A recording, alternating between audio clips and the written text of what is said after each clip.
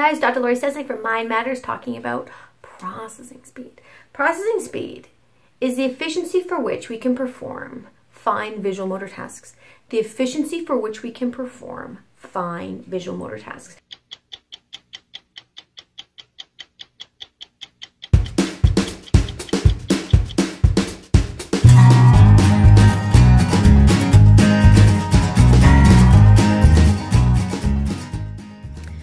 When scientists are referring to processing speed, technically they're referring to the speed in which it takes us to think, to recognize or understand something that is presented to us. The problem with this, however, is it's something very difficult to measure. Even with our most advanced tools like fMRI, it's very difficult to figure out the speed in which thinking has occurred. fMRI does a great job at showing us where activity happened, but it really is kind of lousy at figuring out the speed in which it happened.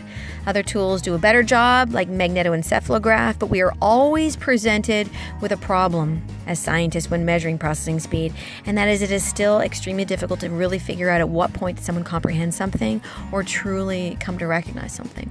As a result, as neuropsychologists in our office, without daily access to these million-dollar machines that do not measure processing speed well anyway, we're limited to what we can do at the table in our office. So generally what we do is we present visual tasks and we record the time it takes people to respond to those visual tasks. We tend to choose visual over auditory due to the complications that come with using auditory stimuli, like ruling out working memory, auditory attention, and other things. So processing speed tasks tend to be visual in nature, and the response is, of course, motor. So what is processing speed? Processing speed is the efficiency for which people can perform visual motor tasks. So the term processing speed has evolved to refer to the efficiency of visual motor performance. So when you hear that term being referenced by a neuropsychologist saying, for example, you have weak processing speed, that means you're inefficient at fine visual motor tasks. An example of a fine visual motor task would be copying from a blackboard. You've got the visual information, fine meaning small, like with your hands, and you're going to transcribe that information onto your paper, motor meaning movement. That's an example of a fine visual motor task. Another example might be learning to play guitar, manipulating your fingers and looking where they go. That's an example of an application for fine visual motor. Beating, all kinds of things. Those are fine visual motor tasks, and when we're inefficient at those types of tasks, we refer to that as processing speed. Processing speed can fail due to weak motor skills, weak visual spatial skills, and or issues with vision, and or coordinating motor and visual information. So we do testing to figure out if someone has weak processing speed. Why is it weak? Is it the motor component? Is it the visual spatial component? Or is it the coordination of the two?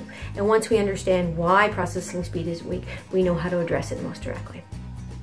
Who's at risk for weak processing speed, and what does it do really? How does it impact our lives?